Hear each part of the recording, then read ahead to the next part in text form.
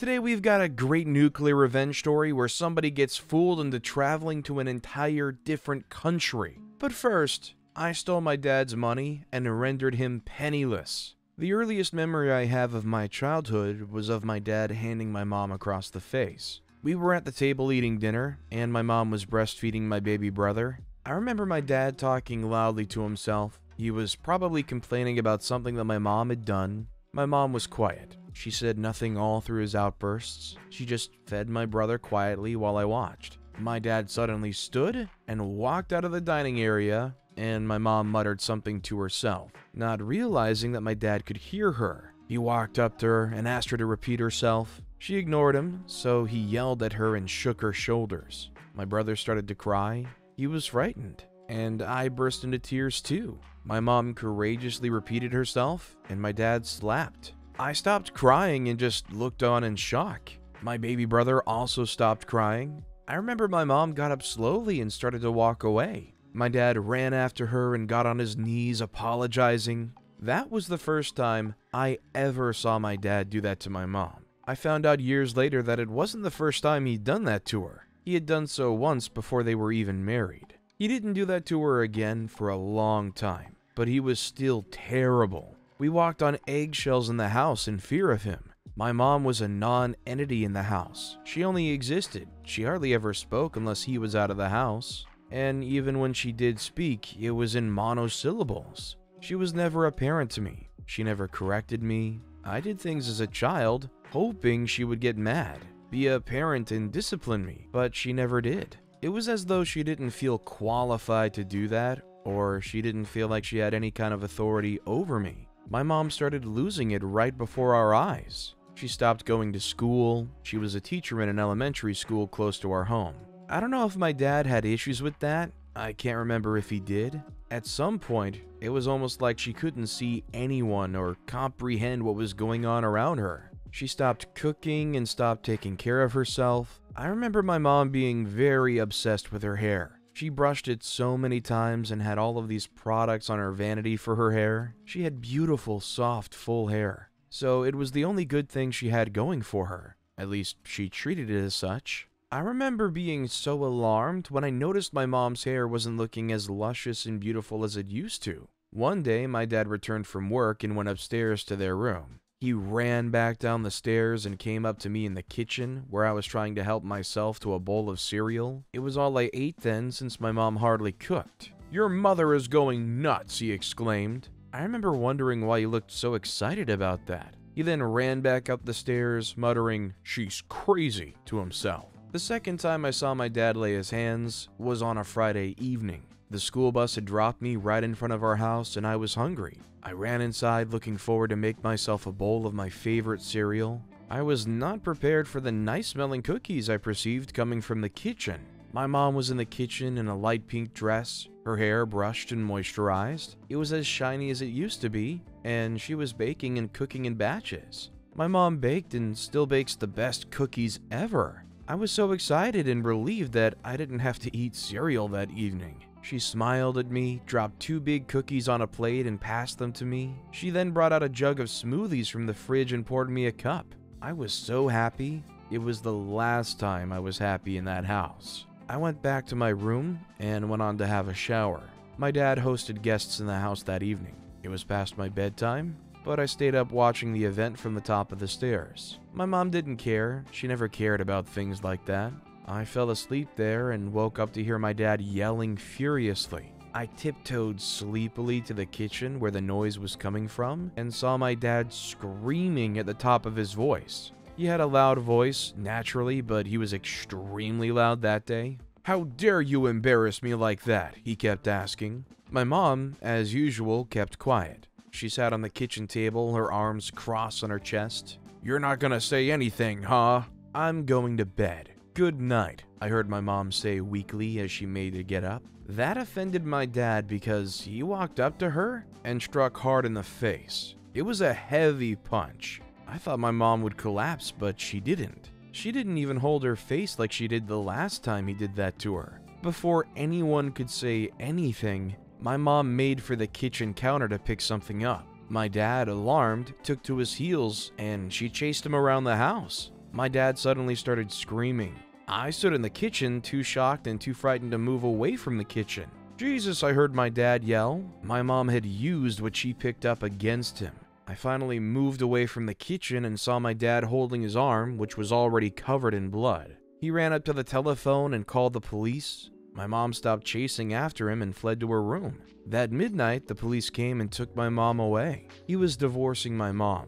My dad told me that a week later. My mom never returned to live with us after she was taken away by the police. Her sister, who had been previously estranged from her, bailed her from her police custody and took her away with her. My mom had no money. Her sister had no money too, so they weren't able to pay for a good divorce lawyer. My dad managed to convince the judge that my mom was mentally unstable and was unfit to get custody of me and my then 3-year-old brother. He got full custody, and we hardly ever saw our mom again. My dad soon started dating again, and in no time he proposed to his girlfriend. They had a little wedding, even my brother and I didn't get to attend, and she moved in with us. She had a daughter, so her daughter came with her too. It was a great development for me because I'd always wanted a sister. While I had a great relationship with my stepsister, I didn't get along well with her mother. She was just like my mother, and it irritated me. She was weak, quiet, and always eager to please my dad. My dad didn't use his hands on her until she had lived with us for a full year. He actually did, though, on the night of their marriage anniversary. They returned that night, and her daughter and I were in my room with my little brother. We heard them arguing from downstairs. As usual, my dad's voice was very loud. It drowned out her tiny, meek voice. Then we heard him slap her. We both said nothing to each other. Later that night, my stepsister whispered to me that her dad used to do that to her mom too. My dad had always been abusive towards women, and us too. He yelled at us for the tiniest things, and he once pushed me up into the wall when I talked back at him. He also used a ruler on my brother once before. We hated and feared him in the house. I looked forward to growing up and leaving his house someday. I dreamed of finding my mom and having a good relationship with her. My brother and I barely ever saw my mom. The calls she made to us were always supervised by my dad. While my dad had always been abusive, it got worse when he was fired from work. He was fired because he was having an inappropriate relationship with a junior staff member. The company was totally against that sort of relationship, so he was fired immediately. My dad became even worse. He hurt my stepmom more often. Her daughter sometimes tried to step in, and he would push her. One day, he hit her in the process. She ran upstairs and called the police. She told the police when they arrived that my dad was hitting her mom and that he hit her when she tried to defend her mother. He lied that he didn't do that, and to my stepsister's horror, my stepmother denied that my dad ever did that to her or her daughter. She said her daughter was only being a hysterical brat and apologized to the police for wasting their time. One of the officers was not convinced, so she asked my stepsister to give her a call if she didn't feel safe, and handed her a piece of paper containing her phone number. A week after, my stepsister ran away from home. I never heard from her until we became adults. She admitted to me that she didn't run away. Her mom made her leave for her great-aunt's home. She was convinced that if her daughter left, my dad would treat her better, but he didn't. My dad had trouble getting a new job because he had a bad record from his previous job. He soon got a job at an unregistered money lending company. He was paid in cash because the company didn't want traces of their business out there. Since his retirement wasn't taken care of by the company, my dad told us he'd have to save up as much as he could. He couldn't save so much in the banks to avoid being questioned, so he saved up in cash. For the first few months since he got the job, he was nicer to everyone. But he soon went back to his default setting, being extremely abusive towards everyone. My stepmom never seemed to be bothered by his actions, but I read books on abusive parents and started to see why my dad is dangerous and learn about how his behavior could affect mine too. I wanted my brother to learn, so I passed those books to him too. I was driving my brother and me to school one day when I saw my mother standing just in front of our school. My brother and I were excited to see her. She was a lot different from who I remembered her to be. I thought her mouth got bigger too because she had a big smile on, her voice was louder, and she seemed more real, unlike before when she looked like she was some plastic with no emotions. We talked briefly because we had to go to school, but she promised to come back to see us. I didn't trust that because she had promised several times to come back and see us and never showed up, but she did come back. She said, "I've been going to therapy. I want us all to go to therapy together." I was glad to hear that from my mom, but I knew my dad would never allow that. He had always hated the idea of his children talking to a therapist. He was worried that we would tell a shrink about his behavior. My mom told us she couldn't afford a lawyer and that she would fight to get custody of my brother. I was already 17 and would soon be free of my dad anyway, so she was more interested in my brother. I promised I would support them in any way that I could. When my dad got alerted that my mom was trying to get custody of my brother, he flared up. The next weeks had him being extremely nice to us. We weren't fooled though, but we didn't let on that we'd been speaking to our mom. The court proceedings started with the judge first giving my mom visitation rights. My mom provided evidence that she was seeking help and is in great health mentally, so she was allowed to visit us and take us out. She was also permitted to have us over for weekends and all other stuff. My dad tried to be nice at first to get us over to his side, but I guess a person can only pretend for so long. He soon reverted to his regular ways. My brother and I were invited to speak before the judge, and my dad and mom were removed from the court so they would not influence our answers. My mom finally talked about the years in which she tolerated abuse from him and told the court that she did not want my brother to live in that environment anymore. My mom's lawyer already informed her that the case was not looking so good for my dad and he could lose, so we were ready to move our stuff and go live with our mom. Just as her lawyer predicted, my mom won, and I had never been happier. I wanted better for my brother, and I was not just tired of having an abusive father, I was tired of watching him do that to my stepmom. As soon as my mom informed us, I snuck into my dad's bedroom and went straight to his safe. I had seen him unlock the code in the past, so I knew the combination. My dad always thought he was so smart. He was super careful about letting us know stuff, but he wasn't so smart. I unlocked his safe and took a lot of money from his safe. It was the money he'd been saving to protect himself when the illegal company he was working for finally collapsed. I took nearly all the money I could find.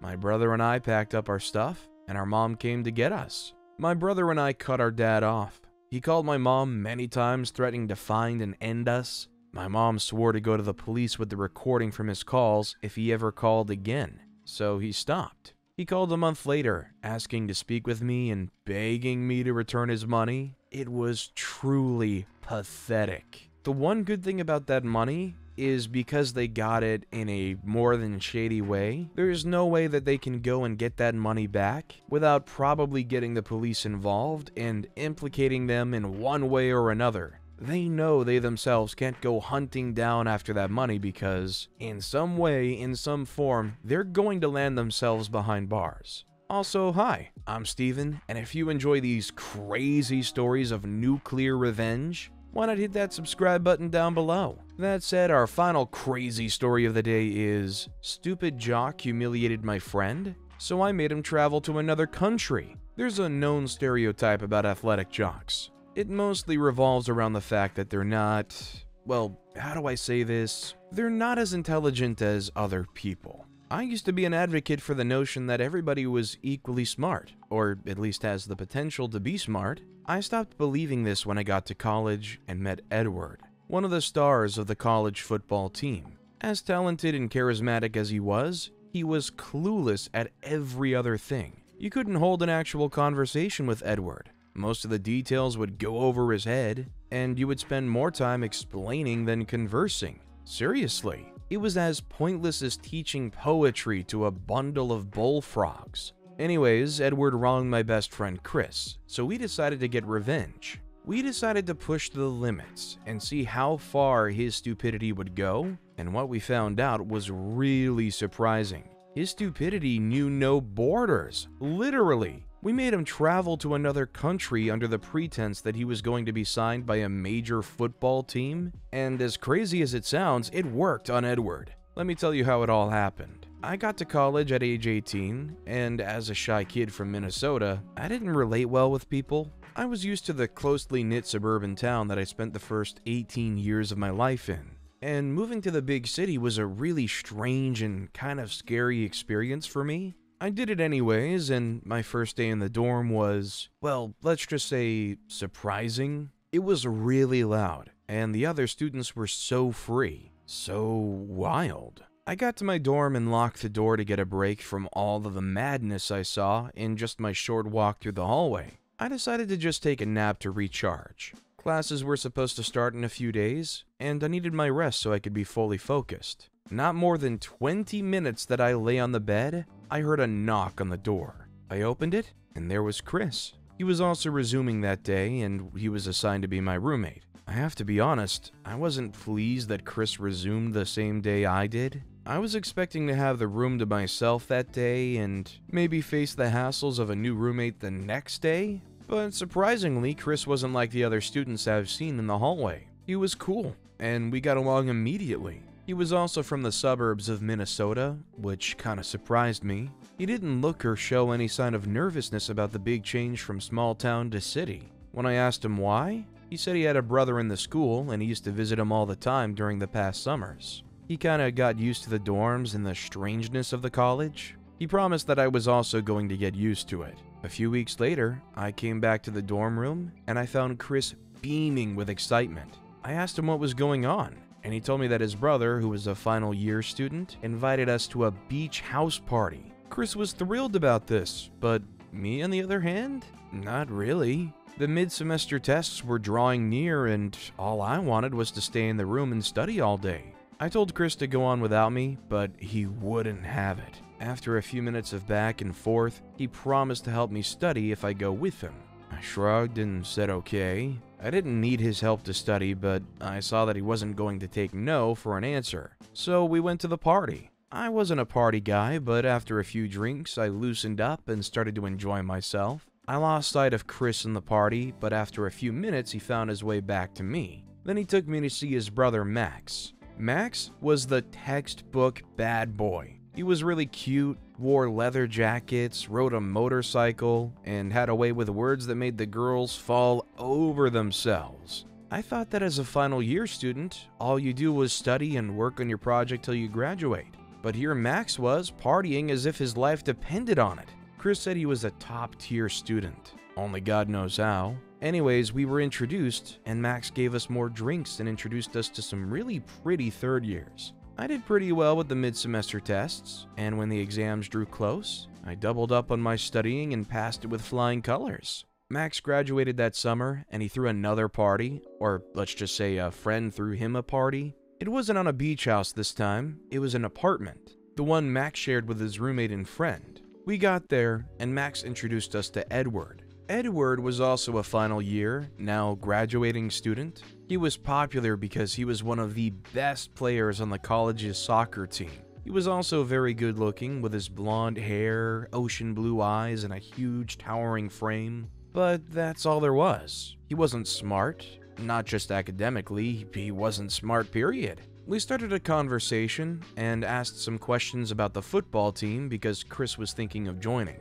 All he talked about was his love for soccer and how he didn't see himself doing anything else. That wasn't the question we asked. Chris and I exchanged a glance, and I spoke again, rephrasing the question. I asked him how we go about joining the soccer team. He paused for a few minutes, and it looked as though he had spaced out. Just when we were about to give up on getting anything from him, his eyes lit up and he said something like, "Oh, you want to join the soccer team?" Chris answered yes and asked him how to go about it one more time. Edward spaced out again, then shrugged and walked away. I was so sure he was on some type of psychedelic drug and that he was higher than a floating bird. That was the only explanation that made sense. But after a few days of hanging out with him, we came to find out that he was as dumb as a lobotomized rock. The only thing he was particularly good at, apart from sports, was playing pranks on people. Sometimes I lay in bed trying to fathom how he graduated from college.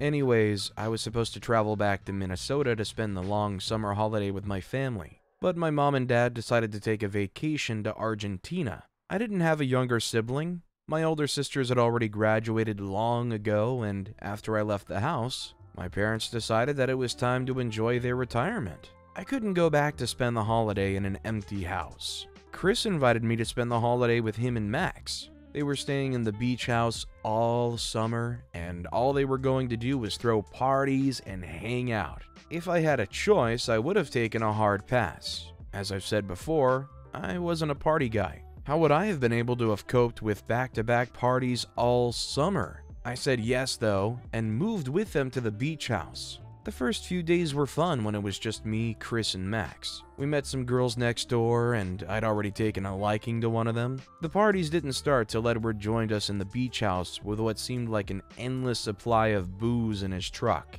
The first party lasted for 3 days straight. On the third day, I was so sleep-deprived that I picked up a mat and walked out of the house. I walked far away till I couldn't hear the blasting speakers anymore, and I slept at the shore. Anyways, because the party was going on every day, people started to get bored. Turns out that the idea of throwing a summer-long house party wasn't as good as an idea as it sounded. The turnout started to reduce after the first 2 weeks, and the numbers kept dropping.